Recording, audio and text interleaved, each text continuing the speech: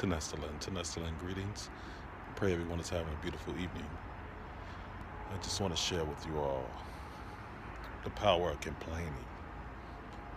The more we complain, the more we get power to our downfalls and our shortcomings. The Lord says, cease from complaining.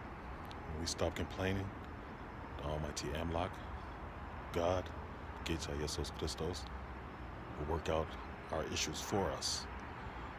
That doesn't mean that we're supposed to be lackadaisical, lazy, just sitting around waiting for help. We have to apply ourselves. A lot of times that requires prayer, fasting, hope, selflessness, chastity, and kindness. Those attributes will contribute to prosperity.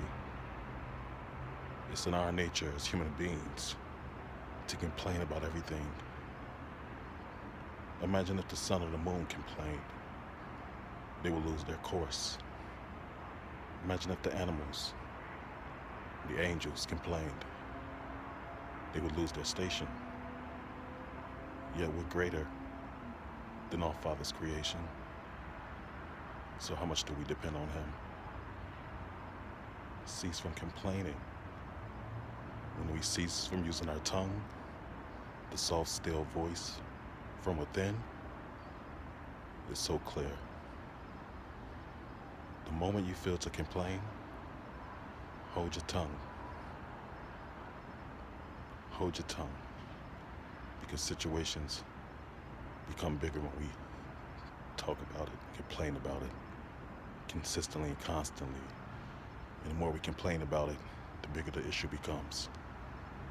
But I guarantee you, if you hold your silence and hold your peace, think positive thoughts,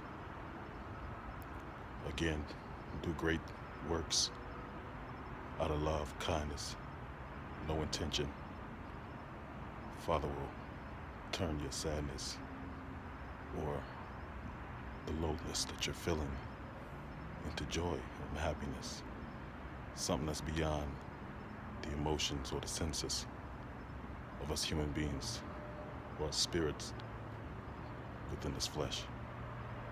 That being said, I want to thank you all. You all have a great night.